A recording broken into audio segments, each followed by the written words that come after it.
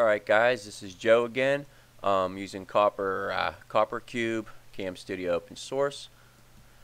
In this one I'm going to show you how to make this character walk along this path here. If you can see that, this character here will randomly patrol. Now first I'll show you just how to make a path. All you do is go up into here to your create path, and you'll see that it pops one down right there. Move it over, and let me see here. I'm going to try to flatten that out, because if you see, there'll be humps in it, and if there's a hump, your character will walk up in the air. It'll walk and go up in the air and over, so you want your stuff pretty flat. So I have that chosen right there. Go back to that's path. In the attributes, I look for the middle section of numbers, and this will place it down on the grid, supposedly. 0, enter. So we'll drop it right down there. And let's just bring it up a little bit so we can see. So if you can see, these are some of our path nodes, and you can actually use the move tool to stretch them out. Now say you want an extra path node because you're just going here, here to here. So say you want it to start over here. We just go over here to create path node, and it'll create one from the selected one that you had selected, and again you can move it. So that's how you would do that. Now we don't need this path, so I'm going to go and delete that. But you'll see there that I have one already made. That's path 1. And it belongs to the sleepwalker. So now I'm going to go to sleepwalker here. Okay. And this is all your regular attributes. Position, I put him down on the ground. So we'll go to behaviors. And you know to click add a new behavior. And we want it to be the game actor with health and AI. So let's select that. And in mode, you'll see that you have this is the player.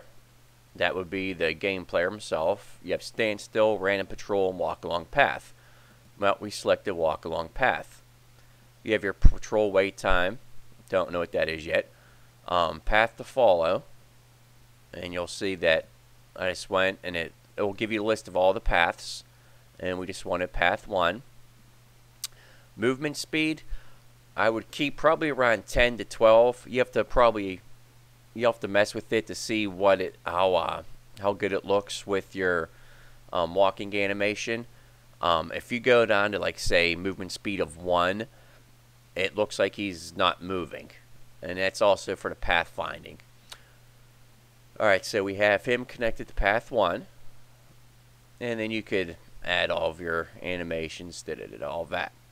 So he's taken care of on the path, and we'll see him walk along the path. But man, again, we go into behaviors. Mode, we want, like I said, we want randomly patrol. Then patrol radius, how far out he'll go and patrol. It's your wait time. Again, moving speed, I put him around 10. And you have the rest of your stuff you can put in there. And let me see here, I'm going to go up in tools, and I'm going to test this. And you'll see that, move back a little, the sleepwalker is going to follow the path, and the man is actually just doing a random patrol. Now the random patrol, it seems like it doesn't work well on on hills and everything. So I think you want the random patrol more or less on flat ground.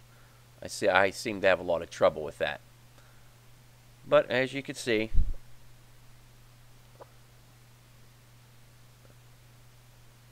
he's following along his pathway.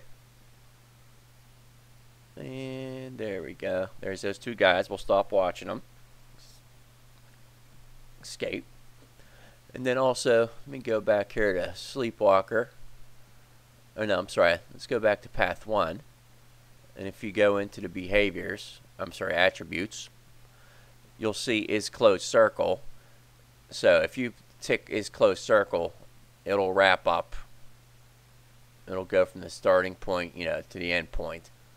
And it'll actually wrap it and make it a circle. And you can adjust for the tightness. And that should be all. It's 2 real basic AI movements. And I'm going to bring up here Cam Studio. Alright, this was Joe with CopperCube. Alright guys, thanks for watching.